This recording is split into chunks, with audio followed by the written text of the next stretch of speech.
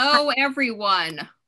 Thank you all for coming. I'm going to start right into it, even though it's only 4:02, because everyone has been very timely today. So thank you all for coming to the Falmouth Art Center's 5th virtual art reception. I'm Laura Reckford, Executive Director of the Falmouth Art Center.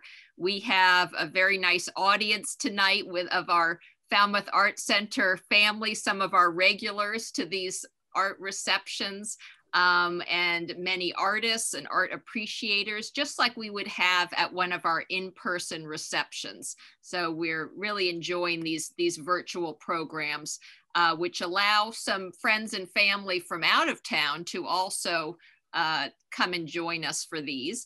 We have a wonderful program lined up for you this afternoon. There are several people who signed up who cannot attend, so we are recording this session and we will send it to all those who couldn't make it tonight. Before we start, some of you know I always like to give my Zoom tips. Most of you are very familiar with Zoom, but for those who aren't, please mute yourself or we will mute you, and that's so we don't hear your dog barking, your neighbor calling up, your spouse asking for dinner, whatever it may be. You can put questions anytime through the chat key, and we ask that you use the chat key for your questions. It's at the bottom center of your Zoom screen, and that way you don't interrupt the presenters, and then we will have plenty of time for questions after each of the presentations. You can use your speaker view and you can toggle between your speaker view and your gallery view if you like. But when the speakers, the artists are presenting, you might prefer the speaker view because then you'll see the artist on the big screen, and that will be very helpful for you to view their studios and so forth. When we do share the screen, you will see the speaker in a small box, and you can control whether you see a couple of additional boxes by clicking above the boxes. And you can also move those boxes around on your screen. And a few announcements. We do have 3 new shows up at the Art Center now. As many of you know, we have 36 shows a year here, one every month in all 3 galleries. We switch over all 3 galleries every month. And so we have Cape Cod Views with paintings and ceramics by Susan Varga up in our Siegel Gallery on the 2nd floor. And we have a beautiful show, Texture Crossover, with work by Victor Goyetsky, who does sculptures, Will Kirkpatrick, who does oil paintings, Leslie Kramer, who you'll meet later today, who does printmaking, and Fran Merton, who does glass collage. And then we have Let There Be Light, our show in the Herman Gallery with over 100 pieces. We were just amazed by how our artists came out this month for our Herman Gallery show. And these are members or non-members. Anyone can submit, but they are mostly members. And we did have to go to 2 different rooms for that show because we had so many pieces. Dan Hannigan always does such a beautiful job hanging the exhibit. We did go from our Herman Gallery into our classroom space on the 1st floor to fit in all the wonderful pieces. And it's very inspiring. It's called Let There Be Light. And so you have this wonderful positivity in that exhibit. So people have been really enjoying it. Just opened a couple days ago. We are open 7 days a week, and we are free for anyone to come. And now to the main event. Here is what is on the agenda today.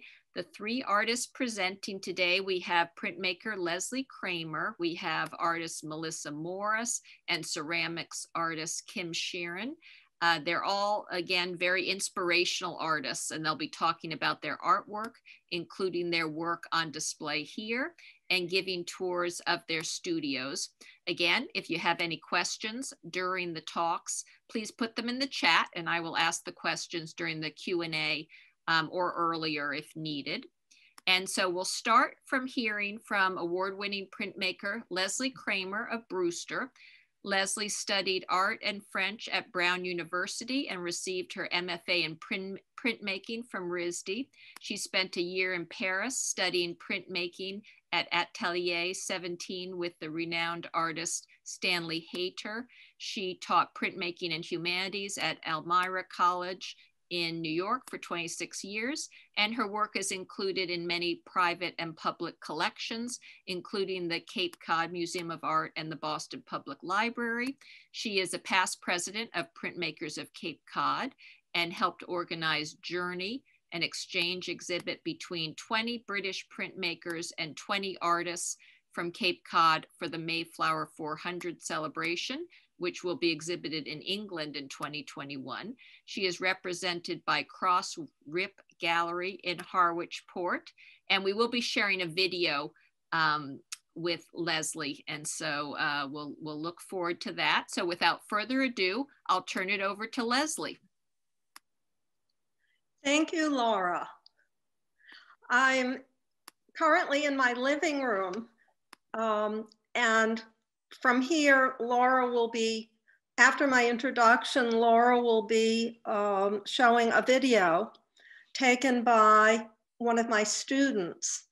And I want to thank Amy Derbyshire, who was my videotaper for this event.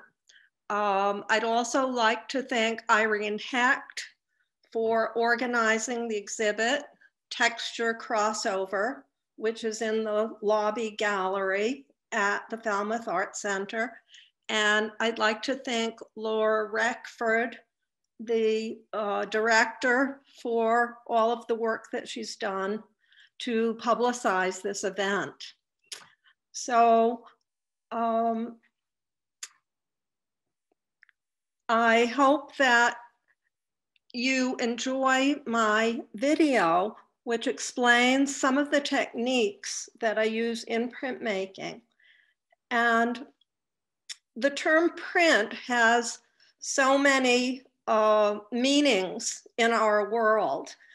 And often people think of it as a print being a reproduction. But the kind of printmaking that I do is only an original print.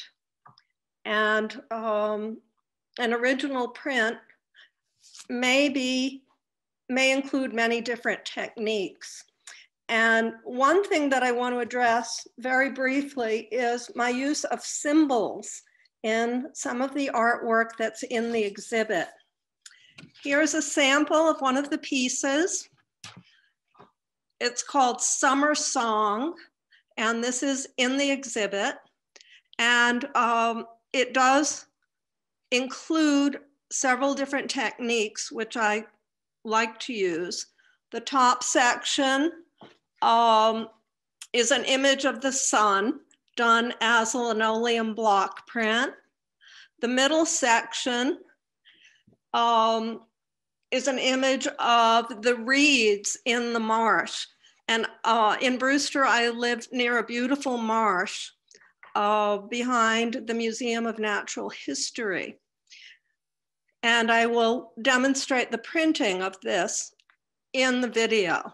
So the final section contains symbols derived from cuneiform, which is a very ancient alphabet.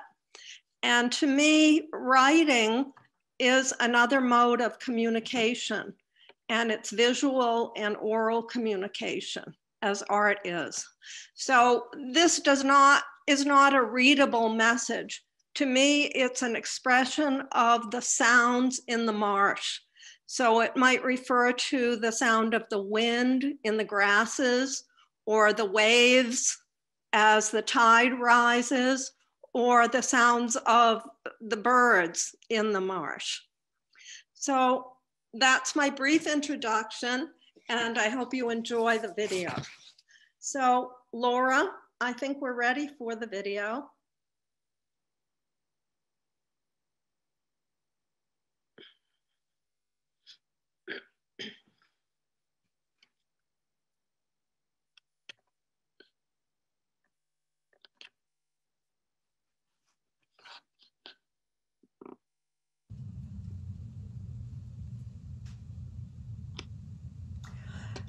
Hi, Hi, I'm Leslie Kramer, and I'm going to do a little talk today about printmaking.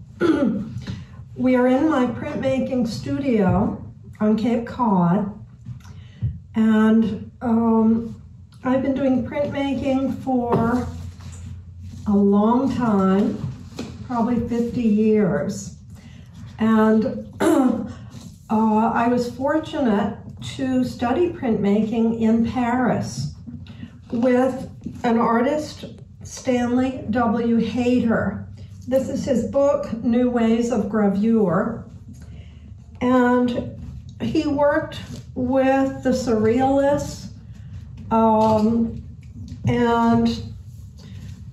was very influenced by Cubism in the 20th century. And he died in 1987. So I spent a year learning how to do printmaking in his studio, which was quite an adventure. And I had never been to Europe. I had been to New York City. That was the furthest I'd been. And I sailed across the ocean and had a very adventurous year in Paris. So he is known for a technique called viscosity printing, and that is a method of printing several colors at the same time. This was a little test that I did, actually made this in Paris, and instead of printing each color separately, he used the viscosity of the inks and different depths of the plate to print several colors all in one run through the press. So I want to talk to you about printmaking in general. And printmaking is a broad term that encompasses several different techniques. The ones that I'm going to talk about today are intaglio, which includes etching, dry point, collage, engraving, and aquatint, among other things. And I often like to combine different techniques in my artwork. This is one piece that's in the exhibit at the Art Center in Falmouth. And this is a combination of linoleum block print and etching. This part is the etching, and I'm going to demonstrate how this is printed today. The term intaglio means to cut into. So with an intaglio print, the deep areas of the plate are etched by acid, and ink is pushed into the lines and the surface is wiped clean. For the linoleum block prints, here is this little cuneiform type symbols, and here we cut into the soft linoleum with a gouge and then roll ink on the surface. So it's just the opposite of intaglio printmaking. Here we're printing the surface, and here we're printing the deep areas. That's the basic difference. So I'm going to begin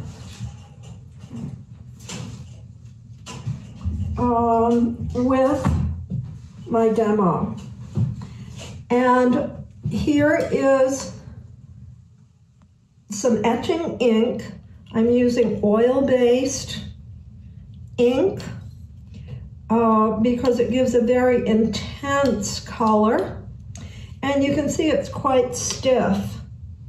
And the stiffness relates to the viscosity of the ink. That is, how much oil is in the ink.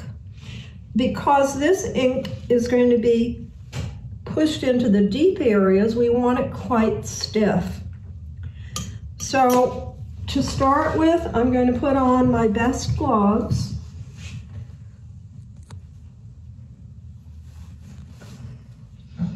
Oh, I like these cotton gloves because they're much more comfortable than rubber gloves. And I like to find them at garage sales. So first of all,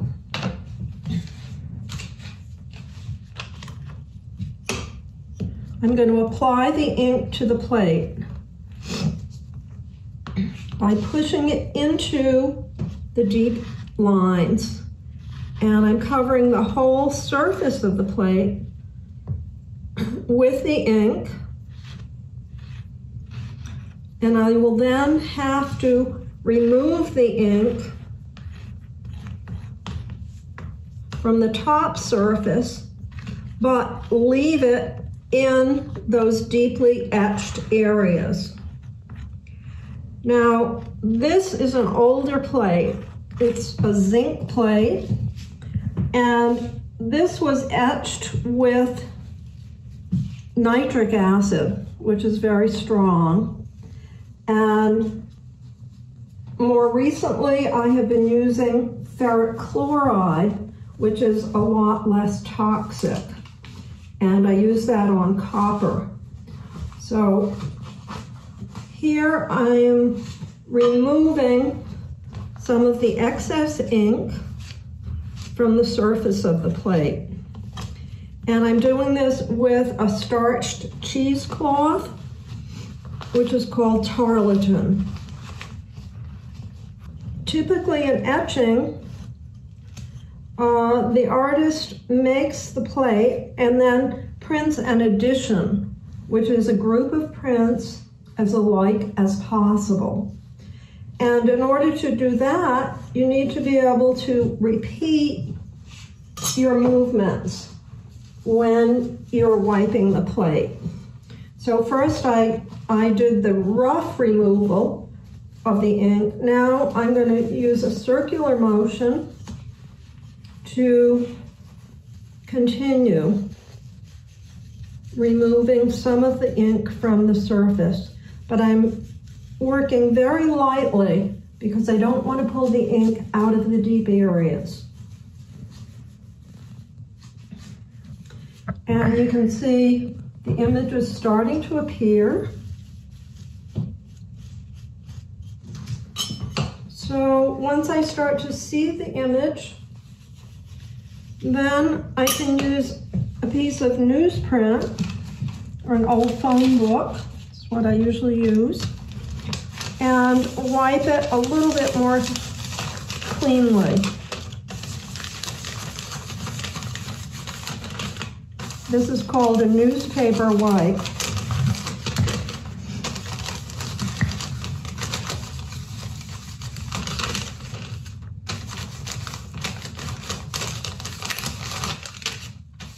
So if there's a little ink on the newspaper, it helps attract some of the ink that's on the surface of the plate.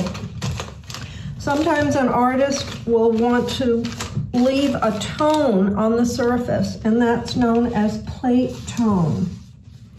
In this case, I want it to be quite clean. Okay, so that looks good. Then the final thing I can do is called hand wiping. And I'm using the palm of my hand to make sure that the surface of the plate is free of ink, but the lines are filled with ink. Also, another technique that's here is called aquatint, which is the toned area of the plate. And you will see that once it's printed. You can control the value or the tonal quality depending on how you apply the aquatint, which is a fine powder that sticks to the plate, and then you etch it in acid. So this is white, and now I'm going to show you an additional technique, which is called chine colle. I've got some small pieces of rice paper. Chine colle is a method for adding color and texture to a print with rice paper, what we call rice paper. The translation of chine colle from the French is glued Chinese, chine, Chinese, colle, glued. Now, what I just did was I sprinkled wheat paste on the back of the rice paper. And that's also a misnomer because rice paper is actually made from mulberry fibers. So I'm applying the rice paper, which I have pre-cut to the correct size, and I'm laying it on top of the inked plate. Now we're going to place the plate on the etching press. And I have a piece of paper under it, which is the same size as the printing paper, so that I can get it centered. And over here is my printing paper, which has been dampened for at least 20 minutes. Printmaking paper is 100% rag paper, and it's very durable. It's made of cotton fibers or linen fibers, and it's actually more durable than canvas if it's taken proper care of. Paintings have to be relined sometimes over several hundred years, whereas prints never have that problem. So I'm just lining this up, and I'm going to send it through the press. I'm using 3 felts to cushion the pressure so that we get a good impression without tearing the paper. Unfortunately, long ago, I was careless. I was excited because I found quite a few of these metal letters, and I ran it through the press, and unfortunately, I put an E in the middle of this felt. So I can't erase that, but I always have to work around it and make sure that it doesn't become on top of the image, or it would show. Okay, here we go. This is my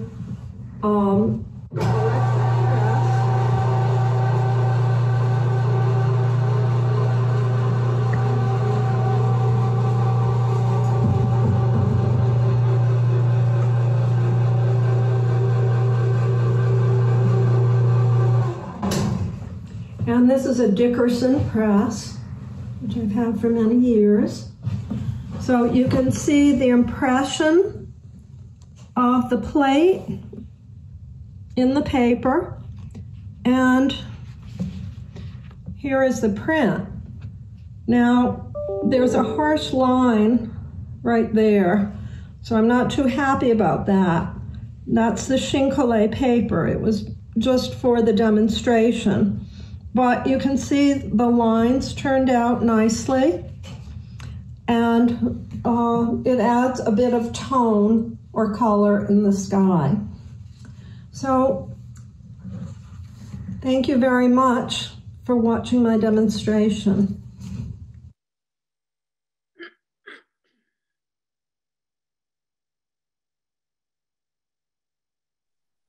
And we're back. Thank you, Leslie. I'm just fascinated by that video, and I know those of us who love this concept of the process of art, that's really, printmaking is a very intense process, and it's really fun to see that come together. So turning it back over to you for any comments, and then people should feel free to ask questions anytime as well. Okay, thank you. Does anyone have a question? Questions for Leslie on printmaking? I do have a. Okay, Paul, question. Go ahead. Leslie, when you initially want to put the drawing on the plate, yes, do you draw directly on the plate, and then how do you do the process of the etching material there to hold the design? Good question.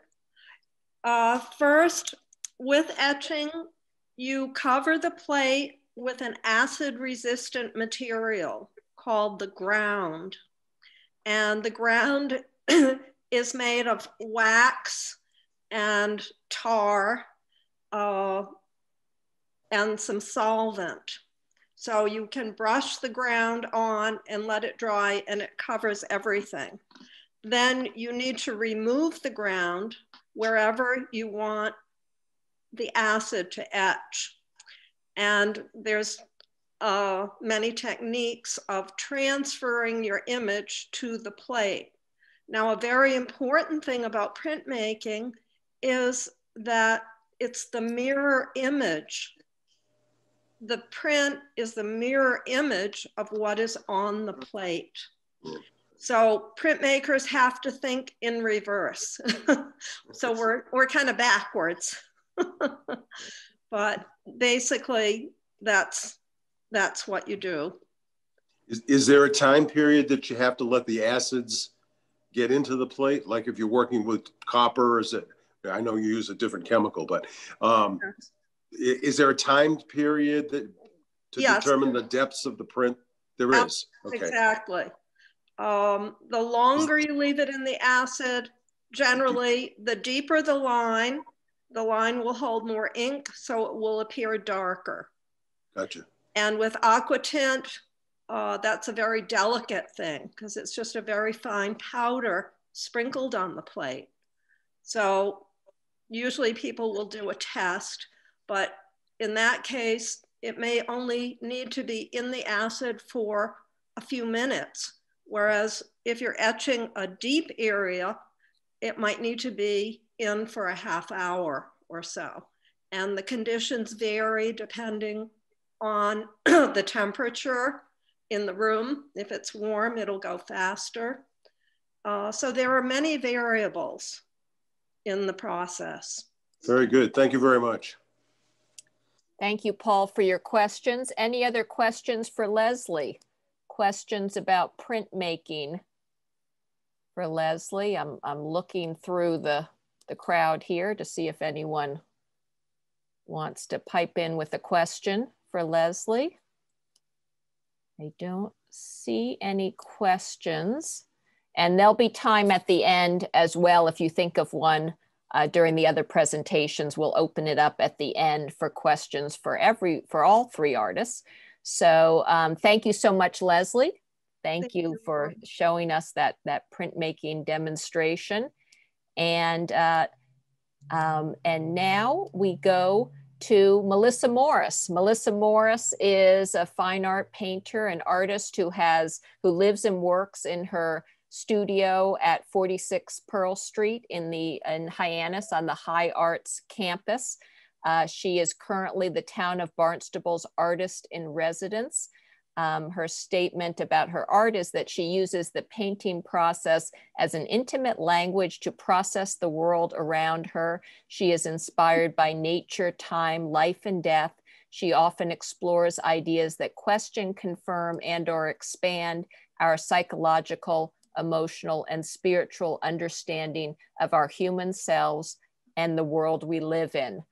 And turning it over to Mellissa. By the way, Mellissa teaches 2 classes here at the Falmouth Art Center, abstract painting and collage. And we've just been so delighted to have her here as a teacher. She started teaching here during the pandemic, so they've been online classes, and her students really have given me incredible feedback about how much they've learned from Mellissa. So without further ado, turning it over to Mellissa Morris.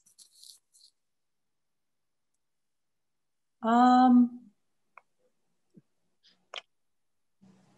was just trying to make myself big, but we've got you. If people can do the speaker view, and then Mellissa will be big. Okay, good. So I'm big. I'm big. All right. Yeah. So I am Mellissa Morris. I live and work at Studio 46 here in Hyannis. I was asked to sort of share the work that I have in the show. And then I thought I would share some of the big projects that I've been working on with the town and the community. And I've kind of like put my hands into a little sculpture recently, which I'm sort of excited about. And I have some images to show you. So let's see, I'll pull up, hopefully I can do this correctly. This is the image I have in the show. It's called Accidental Magic. The whole piece is the image to the left, and it's a lot of mixed media and collage. I use inks, watercolor, acrylic, oil pastel, rice paper, which now, thanks to Leslie, I know is not actually made with rice, but I do use it a lot. I actually love that it has a transparent quality. And then over to the right, I took some images. I've been really interested, and I really suggest everyone to do this, in taking close-up images of my work at angles and skewed slightly, because it's really just opening up my mind for different compositions and just different shapes that I wouldn't really necessarily come up with on my own. And I think that, you know, we're so often just look at stuff through the computer or the phone, or even in a gallery space, we stand in front of a painting and just look at it straight on. But I personally don't work that way. I work on a flat table, I turn stuff around, I just really like this idea that we really need to kind of see things from different angles and really engage and participate in how we view things, which really kind of stemmed from these larger projects that I've been working on. So I will go right into, most recently this summer, I was involved in a grant through the town of Barnstable, through the Mass Cultural Council, in beautifying and activating spaces in downtown Hyannis. And so this is a huge project that I worked on. This is just little bits and pieces of it. There's a location down on Main Street, in the middle of Main Street, right next to Columbo's restaurant, if you're familiar with the area. And then at the top right, that image at night. Unfortunately, I'm always working so diligently through the day. And then by the time I clean everything up and I'm like, oh, I didn't take pictures, I'm taking images at night. So the images are always sort of these light reflectors happening. But it's all about engaging the community and getting them to sort of stay a little longer and participate in the environment. And so a few people in the town of Barnstable, we got together and we ended up getting this grant And this is actually just the first 2 locations. And in the spring, when the weather warms up, I'm actually scheduled to go install 8 more locations. And these murals are a combination of like hopscotch, jump over, as you can see, follow the line. And in these circles are 6 feet sort of diameter, and there's tons of them everywhere. And they have words and phrases to get you to engage in your senses, like what you see, what you feel, even what you taste. And then some of them even have dance prompts, or hop on the spot, or twirl. And so it's really fun. And actually it really inspired me. This was sort of the largest I'd ever worked through a space. And I'd go back to check on the paint and make sure everything was clean. And I would see people approaching these murals that are on the ground. And they would come along, and all of a sudden they would just start hopping or skipping or jumping or twirling. And and then they'd walk away, and I would look at them, and I could see that something changed in them. You know, there was a smile or a sense of relief or a sense of engagement. And this aha moment happened in my mind. As an abstract artist, I'm always trying to get people to be emotionally engaged in my work, right? Like I want them to feel affected, or, you know, to feel something when they look at my work. And it dawned on me that if I want to get my viewers to have an emotive response, I got to get them moving, right? They physically have to move. Which has led me into this huge sculpture that I'm going to show you. And I have some images of the process, and into my current work, where I'm working on 24-foot long paper scrolls of mixed media material. Because I really want some movement to happen. I want my viewers and my observers to be engaged and somehow participate in the process of seeing my work. All right, so now I'll show you the progression of what I have called the Dreams in the Trees series. And this is the process of me making it. The diameter of this circle that you're seeing, or this nest, is 20 feet long. There was some write-up in the paper, and they accidentally said it was 80 feet diameter, which is huge in comparison, but it's still pretty large. You'll see some of the images. It is pretty large. So it's 20 feet in diameter, and it's about 63 feet around its circumference. And about this, you know, around December last year, I made about 20 or 30 dream catchers for friends and family. I just wanted to give something to everyone that I had handmade. And if you've ever done any weaving or made anything like that, there's this constant repetitive movement of weaving and wrapping and tying, weaving, wrapping and tying. And over this last year, obviously we all know we've gone through such hell and back, right, with everything. I really wanted to put something out there that was healing, and put really good energy out there. And I was telling some of my students earlier, I read the book, and I hope if you haven't read it, you guys will read it. It's called Big Magic by Liz Gilbert. And she talks a lot about your inspirations for things. And if you don't jump on them, then they'll leave you, right? You have those thoughts that run through your mind, or these ideas or images that run through your mind. And if you don't jump on it, then they're going to find some other vessel to come into fruition. And after last year, when I made all those dream catchers for my friends and family, out back, I looked out behind my studio, there's these trees with this natural arch. And all I could see all year long was this huge dream catcher just in the trees. And it just gnawed at me. Like I would dream about it, and I would think about it. And every time I looked out there, I could just see this dream catcher. And I read Big Magic again for like the 4th time. And I said, Mellissa, you got to make this happen. You got to make this happen. So I just started. I just started to do it. I didn't really have a real plan. I just knew that I needed to make this big, huge dream catcher. And I pulled together, on the left, you can see this nest of twigs and branches that I piled together. And then I started twining it together. And then I weaved it. You can see me in the middle at the top there. I'm in the center of it. I'm weaving this, you know, this color. And I played a lot with what color should go where, and what kind of effect it would have. And then I did it serendipitously. I didn't even realize this was going to happen, but it looked kind of cool right on the ground. I kind of played with just maybe keeping it on the ground, but then, you know, I had to push myself and kind of organize the people to make it get into the trees. So this is the image now up in the trees. You can see it's up. Another serendipitous element of the sculpture is, if you see right in the center, the shape actually is supposed to be more of a circular shape, but the way that it fit into the trees, it transformed it into this like teardrop or seed or egg shape, which I thought was so really kind of on point for what we all need right now, right? This new beginning, new year, hopefully sort of putting good newness out there.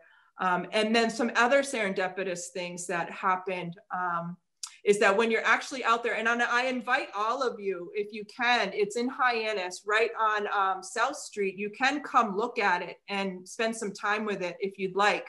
It's outside. And some other things that are really beautiful about it is when you're out there, I didn't anticipate it, but the wind kind of moves the yarn a bit when it's out there. It moves in and out. And so it has like this sense like it's breathing with the wind. And then when you stand on the side and look at it, it has this convex or concave thing happening that creates this almost eyeball effect. Which is really beautiful. And I write about it. I talk about how it appears and disappears. As you move it around, the yarn is so thin that sometimes it just disappears. You can hardly even see it. But then if you catch it just right, the angled, all of the strings sort of overlap and the color becomes more saturated. And then, so these are sort of the daytime images. And then at night, the thing just glows. I sort of loved kind of going out there and seeing the moon through it, the stars through it. There's something really magical that happens at night. And I'm waiting for us to have a good rain and a good freeze so that I can get some icicle effects on it, sort of happening and appearing on the piece. So like I said, this is outside and right at 46 Pearl Street behind the studio. You're all welcome to come see it whenever you'd like.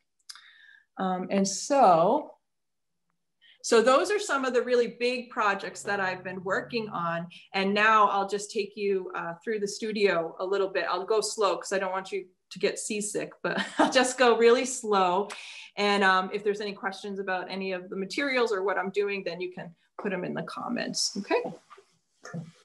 So a very big part of my creation is through music, actually. So I have I play the ukulele and the guitar. I just finished this 8-day intensive workshop where I wrote and composed and created words to 9 songs, original 9 songs, which is really kind of wonderful for the new year. So that's my little music station. And I'll just step on back. This is actually the table where I teach. I know some of you are teachers, probably interested. So this is this cool thing. I used to use this gooseneck thing, but it kept breaking on me. So I found this more mechanical metal device that holds my iPad that I can use and move it around. It folds up, it folds down, I can go flat. I teach a lot of kids classes, so I have tons of markers, crayons, colored pencils. And so this is sort of like my desk. I kind of call this the classroom space here. And then I just have, you know, just like all of you artists out there, I have containers for materials. I have this huge work table here that I set up, and I have glass tops on top so I can mix paints. And then I have just this wall that's kind of like when I'm teaching, the gallery wall behind me. And I have a couple of things that I'm working on. I do have my hands in a lot of things at the same time. I have this series here that I've been working on since for about 8 months or so. I'm on number 67. So there's 67 of these guys. Here's just a little like sort of experimenting that I've been doing recently. I just kind of whip things out, play with different materials. And then where my real kind of what's happening in my studio is, like I said, this 24-foot scrolls of paper. And I'll just sort of get in here. I'm kind of a wild goose. I just throw everything down. I've been collecting, for like you guys probably do, these paper palettes. I love these things. And I keep the dried paint on them. And I just discovered that if you take these things with the dried paint and put it onto a piece of paper and then iron it with a hot iron, it transfers the little color swatches. So this whole series, this whole big 24-foot roll actually is based on these like color swatches. So again, I have this huge table I set up, and I have the paper scroll rolled up, and I roll it up on one side and roll it up on the other side and work through it. And then I have just my wall over here, a little series of collage. And then here is my sort of like inspiration table. I have caran d'Ache, gouache, watercolor, old credit cards that I use to scrape things. I collect, when I'm out walking, I collect twigs, and I always kind of have them up hanging. My family hates me because they're always walking into these tree branches and different things. And also I collect things at the beach, like seaweed always, there's always weird stuff hanging around that I can grab and kind of like use as inspiration in my work. And you can just see just the different materials that I use. Distress markers, crappy paint, good paint, Goldens, the water soluble stuff, love it all. And then again, we're back to the little music studio, I call it. All right, so I'm just gonna get right back into it. Hopefully that was That was a wonderful tour, Mellissa, and we did get some questions. Someone wanted a repeat of the author's name, and then another person listening answered and said it was Liz Gilbert. And we had comments about how gorgeous the dream catcher in the trees is. And another question, how did you get the dream catcher up in the tree? Is it attached in more than one place, or does it move around? What a wonderful piece. I actually have a friend that's in landscaping and construction, and I reached out to him and he helped me with an old Verizon truck, one of those lifts. So we were able to get up into the trees. And I actually wanted to use more natural material, but just for safety and security, I ended up just using zip ties to adhere it to the trees. And someone else asks if you know Janet Eichelman's work. I do not. Okay, so that was Sally Fine asking the question. Sally, I don't know if you want to say why you brought that up or give some more context to that question. She has done incredibly large pieces that are spanning skyscrapers. And she started small the way you did as, an artist in resident, learning how to weave from net makers in a seaside village. So she would be someone to look at for inspiration. She's pretty remarkable. As cool. I really enjoyed your tour. Thank you. Thank you. And you all can see how inspirational Mellissa is and everything she does. And I'm sure we're all just really taking in all those different things you just showed us, Mellissa. So any other questions for Mellissa? And if you think of them afterwards. We'll have another chance at the end. So thank you so much, Mellissa. That was amazing. And we will now move on to Kim Sheeran. And Kim says in her artist statement that as a potter and maker of primarily functional art, she is always searching for new ways to use her potter's wheel and expand her vision of what is possible. And January is reserved as a time of exploration for her, diving into ideas that have been percolating. And because she does a lot of teaching and at her studio, at her own studio, the Barn Studio, and also here at the Art Center, and also other places around town. So that consumes a lot of her time. And she has a piece in our Let There Be Light exhibit, beautiful pottery luminaries that are here if you get a chance to come and see them. And otherwise, you might have seen them both in the Falmouth Enterprise and on the front page of the Cape Week on Friday was a picture of her luminaries, and they are quite exquisite. So without further ado, I will turn it over to Kim Sheeran.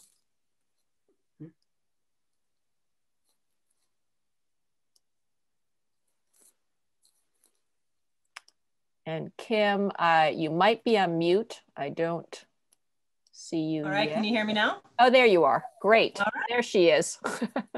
Hello, everybody.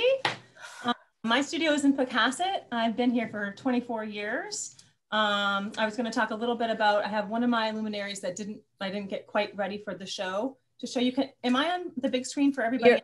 Yes, everyone has control of their own large screen. So if you go to speaker view, you can see Kim on the big screen. Okay.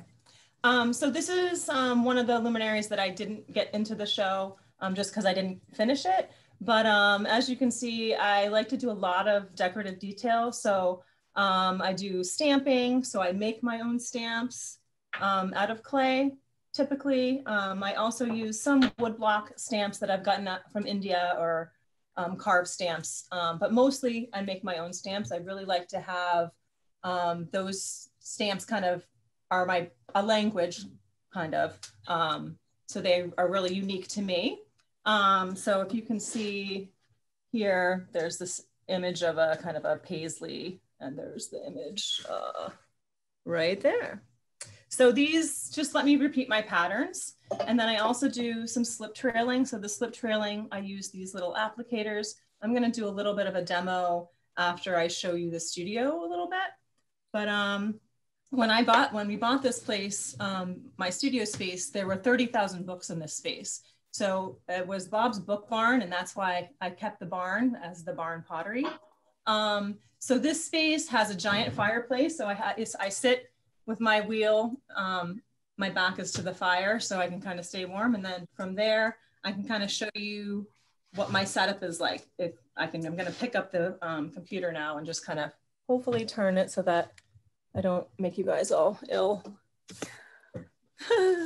So you can tell me if it's like I'm doing can you see kind of my setup of my stamps and my slip trailers? Right now I'm working on a series of mugs. So you might be able to see those. And then from there, I have basically a lot of inspiration around. So when I went to UNH, I went for studio art with a ceramics focus. So I do a little bit of everything and really try to focus on the ceramics, but I do get sidetracked. So up here, you might be able to see some of the pieces that I kind of started with. I was really influenced by Gustav Klimt and his ladies. And so this is kind of the evolution. So kind of from maiden to pregnancy to motherhood, and then beyond with some other images, the lady with the fan, and some other things like that. So over here, you'll be able to see some paintings from college, just all kinds of things on my bulletin board. Back in 2006, I went to India to work with women in the red light district. So I keep their images up. I still do work against human trafficking, and that's kind of the social justice piece to my work. I really feel it's important to work in community, but also work globally, just to kind of combat this horrific thing that happens to a lot of women. So here you can see my little Frida Kahlo tribute. She's one of my muses. And my mom likes to paint, so she's painted some different things, so they're around as well. This up here is a piece that was at the Highfield Hall show. Some of you may have seen it, part of the Ancestry and Legacy show that happened this past summer. This piece is called Proud to be an American with a question mark. That still remains to be seen, I guess. We'll see what happens, huh? These pieces on the second shelf down here are kind of a new venture that I'm getting into with sacred vessels. So I have pieces that are, you know, basically urns for humans and pets as well. So that is kind of something new that I'm getting into. And what I thought I would do now is kind of set this over here, and hopefully you'll be able to see me do a little bit of a demonstration on some of the techniques that I do. Can you still hear me? Does anybody have any questions along the way? We can hear you and see you. Okay, good. All right, and can you see if I do that? Yeah, okay, cool. All right, so these are some mugs that I have already done some stamping on, and a little bit of sprigging. So sprigging is adding clay. I like to just really make my pieces my own and just really, I don't know, I just have a kind of style and a technique that I do. So I'll make the piece, then I might shape it, then I will typically stamp it, add some slip after I've carved a foot. And at this point, I would do some sgraffito. So I do sgraffito. Sgraffito was kind of my first love of how to decorate. So I do that with a couple of different tools. I start with this little wire loop tool, and then I move on to a tool that has just like a little bit of a circle on it. And so what the sgraffito is basically just carving through the clay or the slip so that you can see the clay color coming through. Now, typically I use a white clay body, but because of the new year, I wanted something different. So this clay is called Dark Star, and it's from North Carolina. It is native clay to North Carolina, and it's from Starworks. And these really wonderful people, Hitomi and Takaro Shibata, they are Japanese, and they are actively digging clay and basically just adding the minimal amount of what we need to use to make it usable for potters and sculptors, which is pretty cool. So every once in a while, we will get a batch of clay from North Carolina, and this is what I'm using for my first pots of the new year. So the carving, so this clay is a little bit on the wet side for the sgraffito. So what I do is I'll carve my design with the smaller tool, and then I'll go back over it and then really take a lot more material away so that you have a real strong image of the positive and the negative. So this is a wave design that I've been working with for a few years now.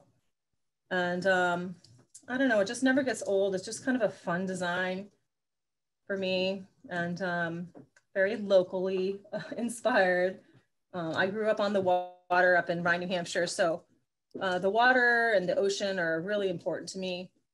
And so as you can see, I'll just go on with the sgraffito process. And then once I'm done with that, I might flip it over and then do some slip trailing.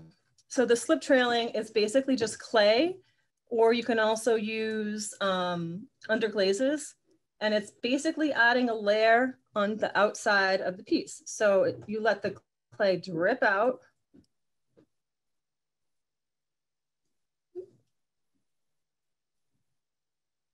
And there you go.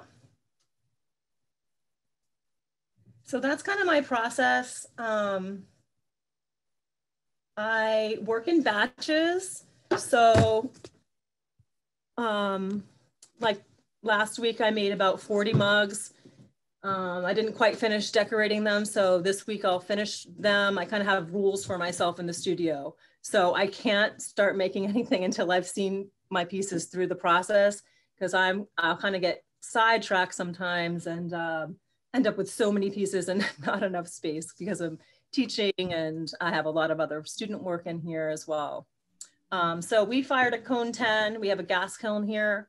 We also fire a wood kiln at Chris Gustin's typically twice a year.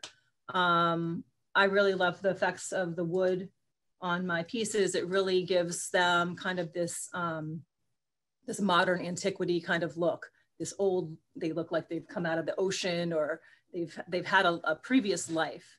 And with my pieces, I really want people to feel special when they're using them. So that's kind of what all the details about is. Like, I really want each piece to be a unique piece. I typically don't make sets. I will, you know, when requested to, but I really feel like each piece has a soul. And so that's why I really just try to make each piece come to its own birth and then move on to its own life with whoever buys it. Great. Thank you so much, Kim. And questions for Kim now. Questions for Kim. Lots of inspiration there. Which is really unique.